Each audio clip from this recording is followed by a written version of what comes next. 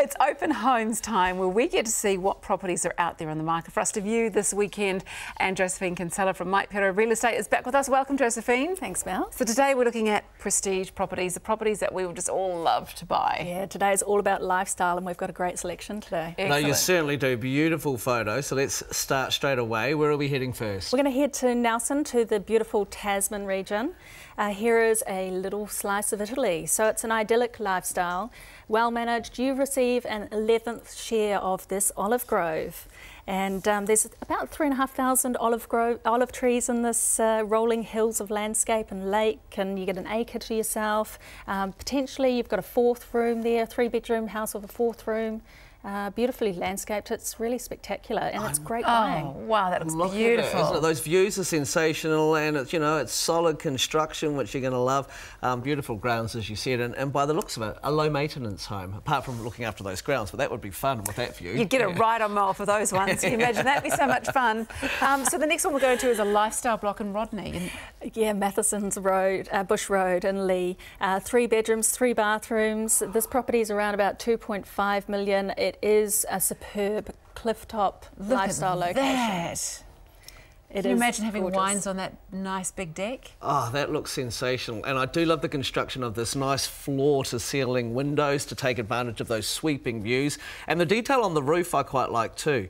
You know, it's just a little bit different, so I would love to own this house, and you can for around 2.5 million, is it? 2.5 million. You, of course, have a lifestyle block of about 13 hectares. It is cliff top. It is also tilt slab concrete, which is really unusual construction in New Zealand.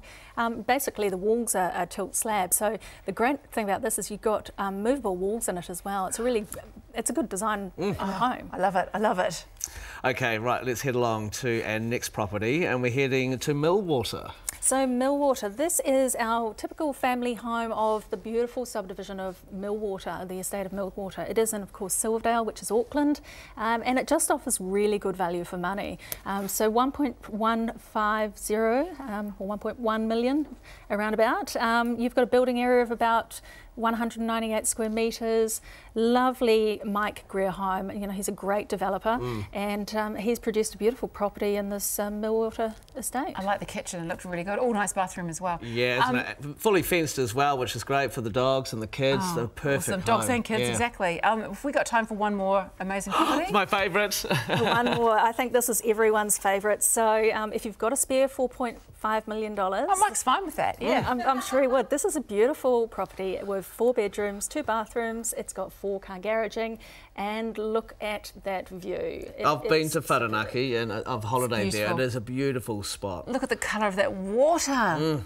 Not only that, you're also buying a property that's been superbly constructed. So we're talking Canadian cedar, locally sourced brick. It oozes ambience. It's got an indoor spa. Look at those big windows too. That is just magical. Oh, look at that! Look at that! That would get an awful lot of use. An awful lot of use.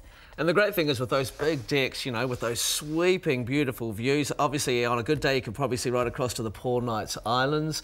You've got this beautiful place where you would want to spend as much time as you could. You know what you'd need? You need a telescope. So you can see dolphins or whales and things, because you would off that part of coast. Yeah. And, you know, that setting of those 100-year-old Pahuta Kawas, when that place is lit up at night, trust me, I've seen a photo of it, it looks spectacular. So that is the one that we can all dream about. But, of course, for a lot of people, it's probably, you know, a really good budget for them, $4.5 million. They're like, sweet, let's do it. Something to work towards. Anywhere to land my helicopter. That's right, dreams. Yeah. Okay, thank you so much, Josephine. Thanks, beautiful, beautiful homes there. And if you head along to the Mike Pero website, you can find out all about those properties. Also, if you list your home with Mike Pero Real Estate, you have the chance to win a holiday for 2 to one of 53 destinations worldwide, as you can see there on screen.